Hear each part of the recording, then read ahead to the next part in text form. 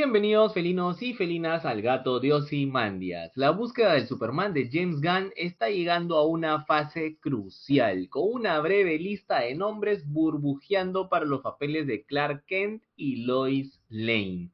David Corenswet, quien recientemente interpretó al desafortunado proyeccionista junto a Mia Goth en Pearl, se encuentra entre los principales candidatos para interpretar a Clark Kent, avanzando ya a la etapa de prueba de pantalla que probablemente tendrá lugar a principios de junio, según informan varias fuentes de The Hollywood Reporter.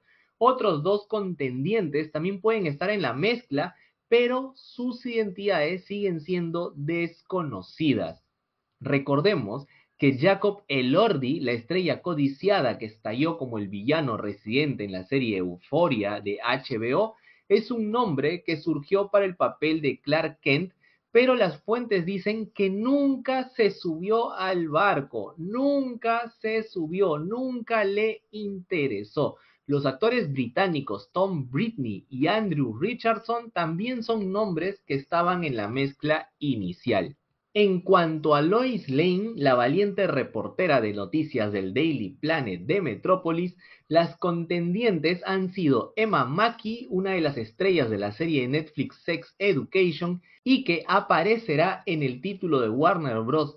Barbie. También está Rachel Brosnahan, la estrella ganadora del Emmy de la maravillosa señora Maisel de Amazon. También están las actrices de Bridgerton, Phoebe Dynevor y Samara Weaving, vista por última vez en Scream 6. No está claro quién avanza a la etapa de prueba. Se dice que Brosnahan entregó una audición sobresaliente, pero a los 32 años puede estar en el rango mayor de lo que Gunn espera lograr en última instancia. Se supone que quiere personajes de unos veintitantos, o al menos eso es lo que todos creíamos. Una fuente sin proporcionar da detalles adicionales, descartó algunos de los nombres como una lista de salas de chat, o sea, nombres que salieron pero al final no pasó nada más.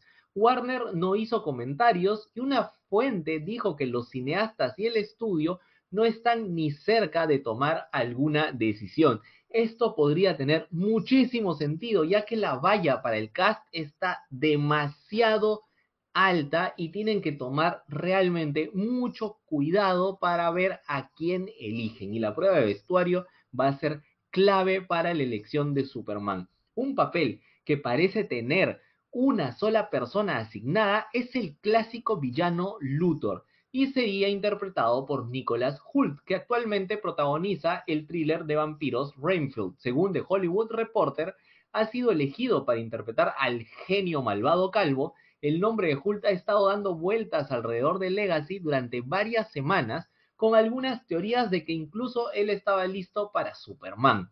El actor tuvo una llamada cercana anterior con el reino de las películas de DC cuando quedó en segundo lugar para interpretar a Batman para Matt Reeves. Esto suena muy interesante. ¿Te hubiera gustado verlo a él en lugar de Robert Pattinson?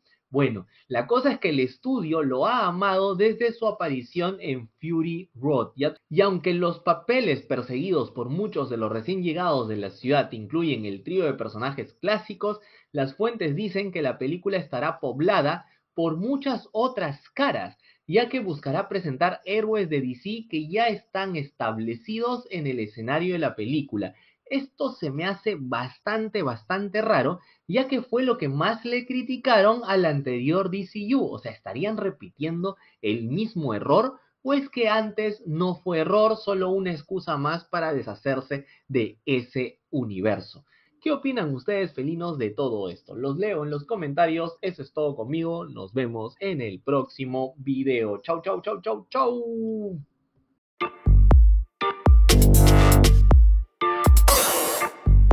Síguenos para más contenido. Esto fue El Gato de Ozymandias.